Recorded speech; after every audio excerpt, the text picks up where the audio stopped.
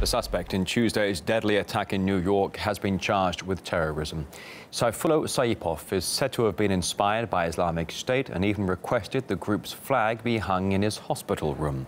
It seems Donald Trump wants to take matters out of the court's hands, tweeting that rather than a flag, the man should be handed the death penalty. The U.S. leader was also open to sending the attacker to Guantanamo Bay. Trump's also pushing for a tougher vetting program for newcomers, as the suspect was from Uzbekistan. For a moment here, let's recap Tuesday's deadly event.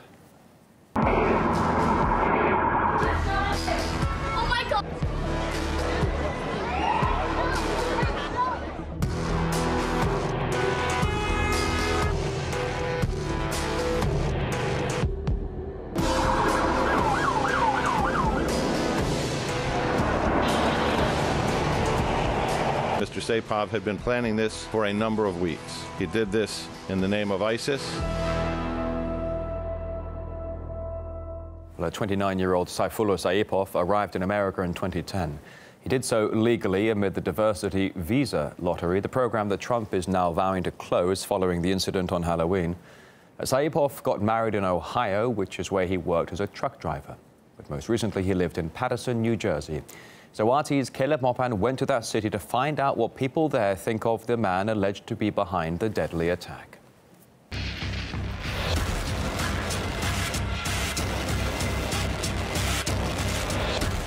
Now we're here in Paterson, New Jersey, a former industrial hub known for its large immigrant population. Sayfullo Saipov actually lived in this apartment building. The building manager tells us that he had a wife and 2 children. Residents don't remember much about him and say relations between Muslims and non-Muslims in the neighborhood have been generally good. Come around here once in a while, you know, it's quiet, and I'm pretty shocked about the whole situation that happened. I wouldn't expect it from here. So, like, I always thought, like, it was just from, like, different areas.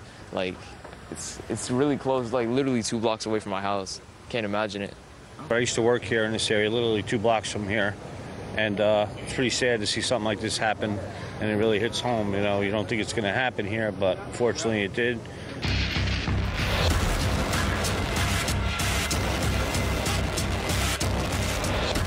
Saipov's residence is just around the corner from this mosque, the same mosque that was being surveilled by the New York City Police Department in 2005.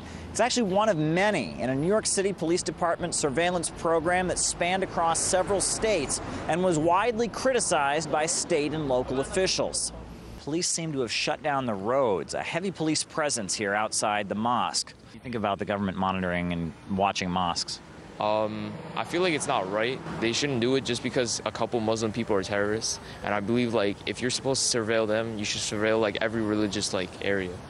This is an unfortunate thing, but the government has to do what it has to do. Now, one of the worshippers at the mosque, Abu Muhammad, says he remembers Saipov very clearly. He's quiet. He respects everybody in the mosque.